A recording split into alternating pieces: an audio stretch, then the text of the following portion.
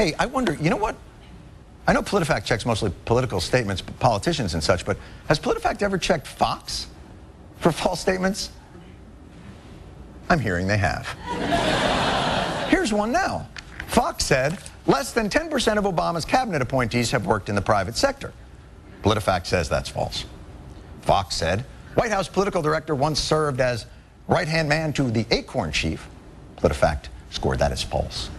Texas Board of Education may eliminate references to Christmas in the Constitution from textbooks. Boy, that sounds scary. PolitiFact says false. Healthcare reform is a government takeover of healthcare. I remember that one. That one was all over Fox. They were running wild on that one. PolitiFact says not only is it false, this is exciting, that was the PolitiFact 2010 Lie of the Year. Congratulations, guys. Congratulations.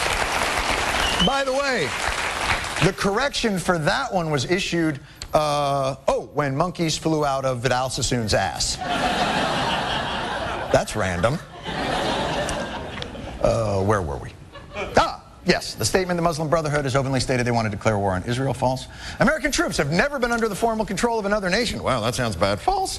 Florida Republican Governor Rick Scott's approval ratings are all up. False. Wow, it's getting crowded. Can we try another play? Massachusetts. Healthcare plan is wildly unpopular among state residents. They said that was false. There's been more debt under Obama than all other presidents combined. False. Healthcare bill includes death panels. Ooh, that one was PolitiFact's 2009 Lie of the Year. Wow.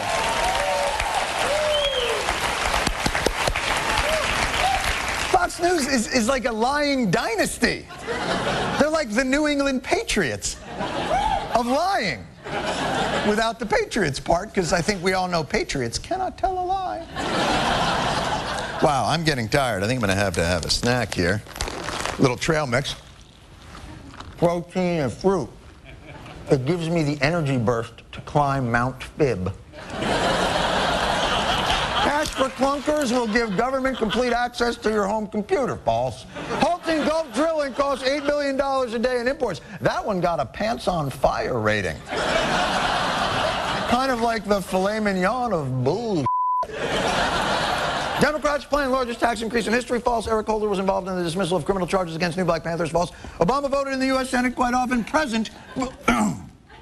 False. White House Science Advisor John Holtzman proposed forced abortions and putting sterilants in drinking water. Pants on fire. Labor Union President Andy Stern is the most frequent visitor at the White House. False.